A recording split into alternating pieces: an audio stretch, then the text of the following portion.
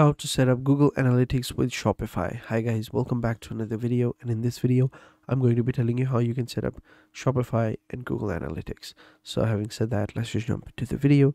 Now first things first, what we're going to do is we're going to come over here onto Shopify, right? And we're going to find Google Analytics. Now if you come into the applications, if you search for application over here in Google Analytics, you won't find it underneath sales channels. What you could do is either you could go to settings, right? And underneath apps and sales channels, right? You have your online store, right? You click over here and you wait for a couple of seconds, and then over here you will get all of your other details, and you just simply click on open sales channels and it'll just open up this right here. Where you were before. I mean, you didn't have to go through that. You could just simply click on online store and then just simply go ahead and click on preferences, right? And over here in preferences, you will see you have title and meta description, social sharing images, Google Analytics, Facebook pixels, customer privacy, password protection. You get all these different things, right? So over here, what you have to do is you could just simply paste your code you get from Google. All right, and Google Analytics 4, Google's updated measurement platform, is available through Google Channel app, and which means that there is actually, they just updated their measurements and you can find it in the Google application. So let's go ahead and open it up right here. And here we go. So this is the sales channel. So we could just simply go ahead and click on add sales channel right here. Wait for a couple of seconds for it to be installed. And we have no Google account connected. So let's go ahead and click on connect. And here we go. So we have now connected our Google account. And as you can see, one out of two steps is done. So now we already have a Google Analytics property right here. As you can see, web viewing. And we have another one right here. So we need to create a new property right here. And we can click on create new and it'll open up, Google Analytics as well, which I already have opened up over here.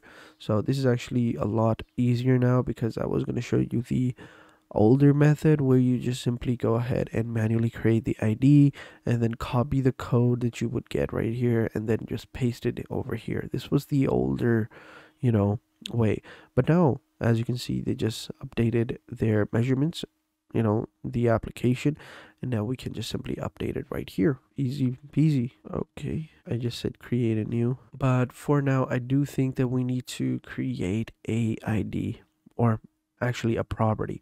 So to create a property, what you could do is you just simply click on the admin settings right here, right? And you have create an account and create a property. It depends on you. So let's go ahead and click on create property. All right, and over here we're gonna give it a name, Shopify. There you go. We can set up the time zone, currency. It depends on you. We'll change it to USD, dollar. There you go. And we'll change it to, I think that's much better. And then we'll click on next. And then over here, you just enter in your business, information. Select the category you have. We'll just say it's apparel. We'll just say shopping, and we have a small business size. And now, how do you intend to use Google Analytics? Measure customer engagements, optimize my site experience, measure data across multiple platforms, increase conversions, measure content monetization. It depends on you which one of these reasons you want to use Google Analytics for, but just simply select and check the box you want and click on create. And also another thing I forgot to mention, we actually need to change something. When you click on create property, right? When you're creating a property, make sure you click on show advanced and make sure you check this box, create universal analytics property. Check this box and you select create a universal analytics property. Make sure you do that. All right, we're gonna have to create it again, Shopify 2. We'll leave it at that. And over here, you just enter in your Shopify, URL, which is going to be right here. And once you've done that, you just simply click on next and then just simply select all the same options that you wanted. And then just simply click on create and you are good to go. Now you have a property created.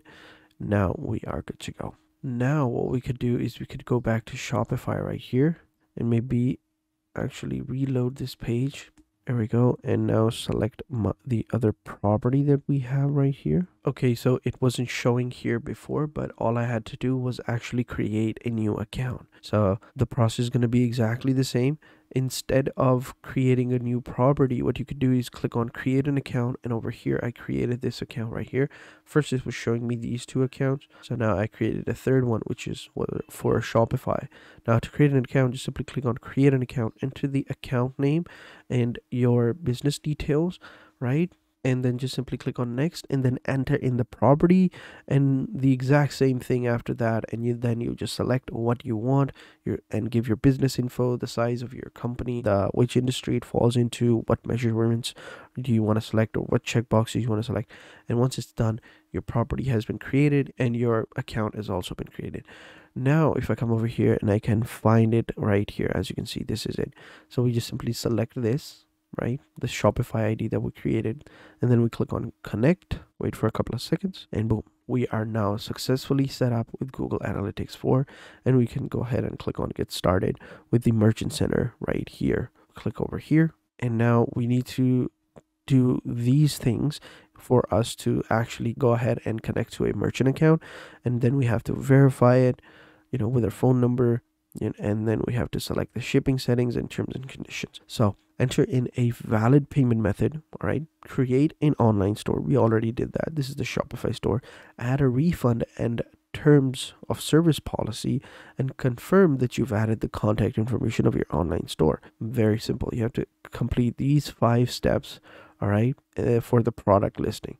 So then what you would be able to do is connect to the Google Merchant Store, verify your phone number and your product feed settings as well. And then you can finally just simply verify your terms and conditions. But this is a trial account. Of course, I'm not going to do this because the purpose of this video was to just show you how to connect your Google Analytics property, and we have done that, right? So just simply create your account on Google Analytics, create the property, come over here onto Shopify, search for the Google application, and in it you will find Google Analytics, and you are now connected. And also, once you've connected your Google Analytics account, even if you haven't gotten started with your Google Merchant Center, it doesn't really matter. You can come back to the Google Analytics. You can start seeing the sessions right here, right? So we have 30 minutes right here, one user. I recently opened it up right here in another tab, and we can see right here that it is actually, responding and, getting data. And if we spend more time over here, buying more stuff, and doing a lot of things, it'll still track all of that because we have now connected our website to Google Analytics, and it will give us all the things and all the reports that we need. So it's actually working.